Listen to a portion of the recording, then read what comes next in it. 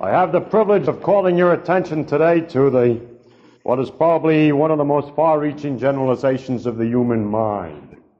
And while we're admiring the human mind, we should take some time off to stand in awe of nature, which can follow with such completeness and generality such an elegantly simple principle as the law of gravitation. And what is this law of gravitation? It is that every object in the universe attracts every other with a force proportional to the mass of each and varying inversely as the square of the distance between them. If you like mathematics, you can write that same thing as an equation, proportional to the mass of each and inversely as the square of the distance between them times some constant. Now, if I add to this the fact that an object responds to a force by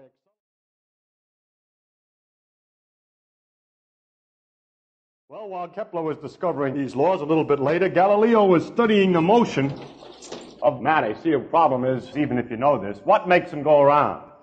And in those days, one of the possible theories that were proposed was that what made the planets go around was that they were behind them here located invisible angels which are beating their wings and driving the thing forward. As you'll see that this theory is now modified.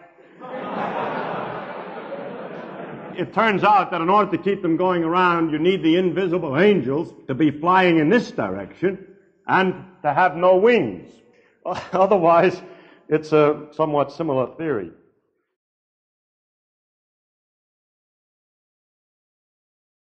Now, Galileo discovered a very remarkable fact about motion, which was essential in order to understand the reason for these laws.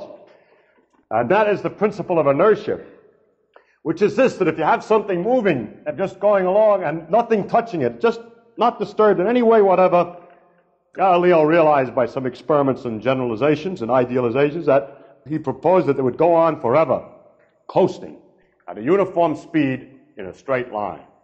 In other words, if nothing disturbs an object, it'll keep on coasting at a uniform velocity in a straight line. Why does it keep on coasting?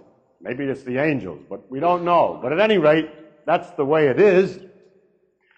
Then Newton modified this idea and said even more, that if you want to change the motion, you do it by a force. If you want to speed it up, or it gets speeded up, when a force is applied in a direction of motion, it gets its speed changed into a new direction if a force is applied sideways, and it's deviated sideways. So Newton added the idea that you need